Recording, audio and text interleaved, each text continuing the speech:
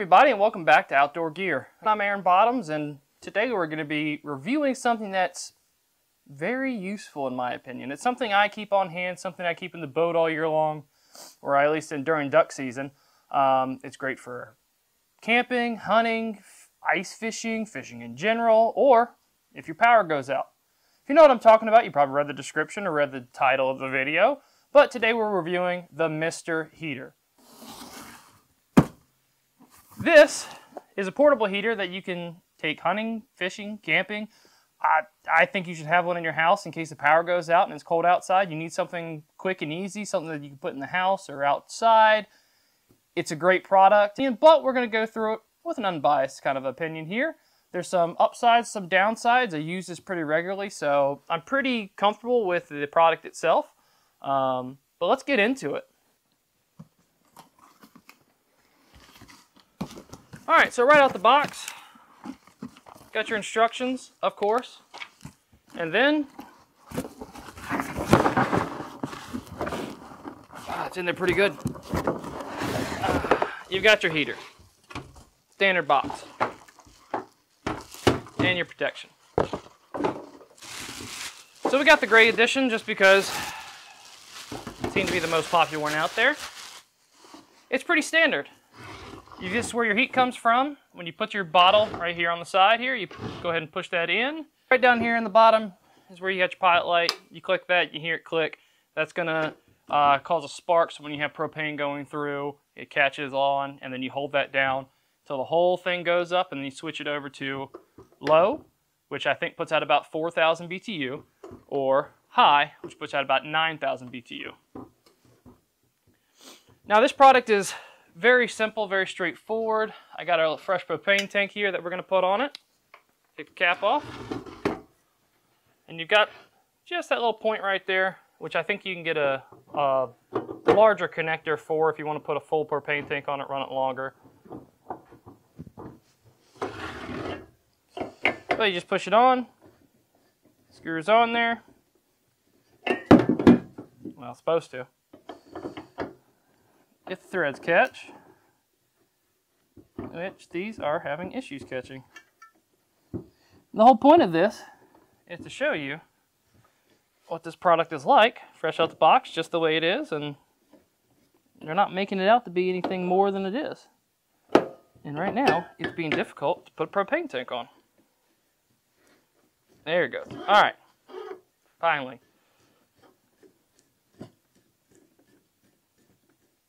Alright, so now you got your propane tank on. It's very simple. Switch it over to pilot. You push down until it catches light. You hold on to that. If you can let go and the pilot stays on, which it is, you switch it over to low. And the front of the furnace will catch on, or light. And it holds right there on that white section there.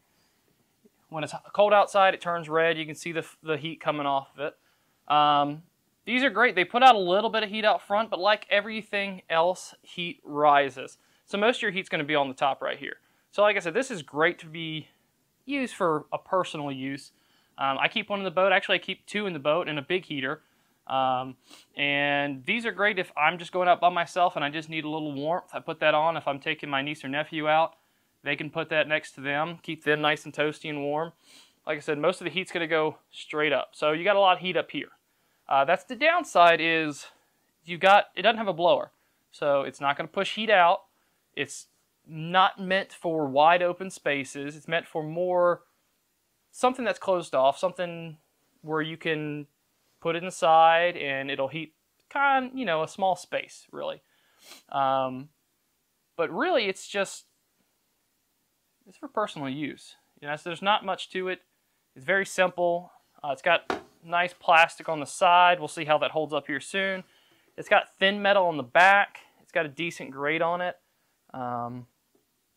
It'll withstand some torture. I've left them outside before, and we'll go through some tests like that. But really, it's pretty straightforward and simple. It's an easy product to work with, easy design, and it lights up pretty easily. So that's on the low. You can switch it to high. Again, you can feel heat right here. Right here you've got a little bit. So you move out about a foot, you're losing a lot of heat. So you got to stay close to these things. Obviously, you don't want to get too close, but right here, it's not too hot. It's nice and warm. Up here, you got some heat. If you can see my hand up there, that's probably about 2 foot high. So going over the main product itself, this bar in the front is pretty solid. It's not going to come off on you very easily. The plastic itself is nice and sturdy. It feels like good plastic on the sides. It's got a nice sturdy handle. On the back, you've got 2 mounting brackets where you can put screws in the wall and just hang it up if you need to. So if you got like a hut or something, or a tree stand you want to take in the tree stand, hang it up, it's good to go. A very good thing on this is the safety feature. So pilot light, turn it on. A couple clicks, let the pilot light catch. We're going to put it on low. So if you've got a child or you're clumsy, whatever it is, it's got a nice safety feature. So if you knock it over, it cuts off automatically. You're not going to have liquid propane spilling into it and igniting it, catching it, and sending flares up or anything like that. It's got recommendations on the side here. So this is made to be indoor or outdoor. So if you have it in a small bathroom, you put it on low. If you have it on a bedroom, you put it on high. And that's going to give you 4,000 in the bathroom, 9,000 in the bedroom. It's made to heat up small spaces. It's not going to do great outside. Like I said, on my boat, if I have the boat blind up or we're sitting in the duck blind, it's great for one person, personal use. You can put it by your feet if your feet are cold, put it on the floor and stand above it, and you're going to get heat coming all the way above, or put it in between your legs or something, as long as it's a safe distance. I wouldn't put it on high and put it between your legs with waders. The neoprene tends to burn a little bit. So, but it's pretty straightforward. You've got this cheap metal here that we'll see how it withstands. I can't imagine that it's going to take a great fall, or the plastic. It's still plastic, pot metal on the sides, a steel grate or cheap metal grate, whatever that is. But if you're not abusing it, then it's going to last you and work pretty well for you. So let's take it outside and do some tests. So say we have it on the back of the truck. It's a pretty common thing. You go to grab it and your hand slips. Off it goes. Now it's just on the grass, nothing crazy, you know, but what if we did it on the pavement?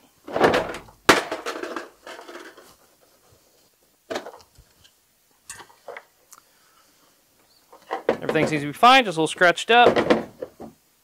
Looks pretty good though.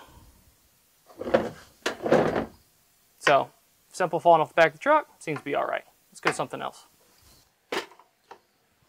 All right, now the next question is, how does it do when it gets wet? Will it light back up? Is it going to take a while for it to light back up? You know, say you're fishing or something and then somebody just into the drink. Let's see what happens. So honestly, that's been sitting in there for a few minutes, and because I had to go get my pole. So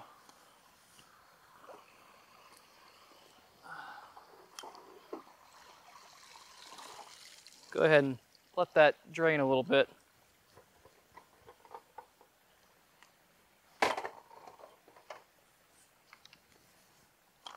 As you can probably tell by my outfit, it's a different day. After we kicked it into the pond, it took a long time to dry out. So I let it sit for about 2 days before I even tried to turn it back on again. After the first day, I kind of checked on it, but it was wet, and you could hear water coming out. So I flipped it over, let it drain out that way, let it sit in the sun for a while, let it sit here in the shop, and we're gonna see if it starts up today. It should, but let's see. And I know we had knocked on the threads a little bit here. It was the first time we put it in to screw, or tried to screw this propane tank in. It took a minute to get it in. I don't think that's actually the Mr. Heater here. I think it's the threads on the propane tank, because I tried a different propane tank and it screwed right on. Even though still catching a little bit of trouble with it. Hold on. Add some pressure, and she's on. Okay. Okay. Now, again, hit the pilot light. See if we get a flame. Yep, there it goes. Flame's on. Hold the pilot light for a little bit. and we can switch it over to low, and it's catching on. So, after 2 days of drying out, it's working again, which is great. That's what you want to see. Personally, I know from my own experience that I have taken that out and left it in the boat overnight, and it's rained or even freeze when it gets really low temperatures. And it took a minute for it to start up, but I haven't had any issues with it. So that's, from my personal use, I can tell you that if you leave it out in the rain, or if you kick it into a pond, which the pond it was probably about 2 foot down, fully submerged, so it still works. Still works pretty good, you know. No damage to it. Kick it on up to high. I think I turned it off there. Kick it up to high. And she's roaring. So, it dries out. That was good. Today is raining here, so I have some supplemental footage of another Mr. Heater that I personally owned that I went ahead and took out while this was drying so that we could still film some stuff. And I'm going to show you what it looks like.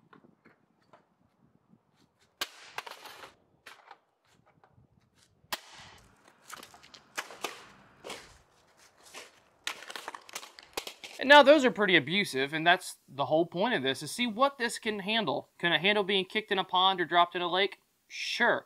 However, I'll mention that they do not float. So if you kick it in there and it falls in, you better get it quickly because it's going to go to the bottom. Just a side note there. So it can handle that. It can handle some rain. It can handle freezing. Like I said, I left it in the boat a few times and it's rained on it. It's been freezing temperatures and it starts right up. No problems. Fully submerged. You might need to let it dry out a few days. Okay. The other footage I have of me throwing it around, me tripping and tossing it, it did a little extra damage to it, and we'll see if it works off that. So let's turn this one off, and I'll show you the other one.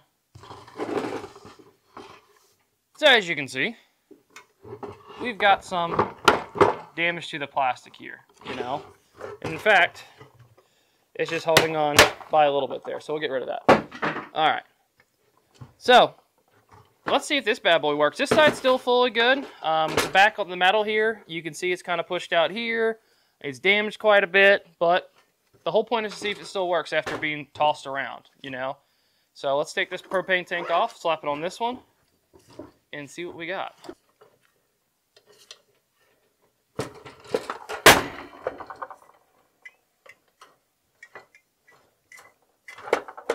All right. Let's see what this does.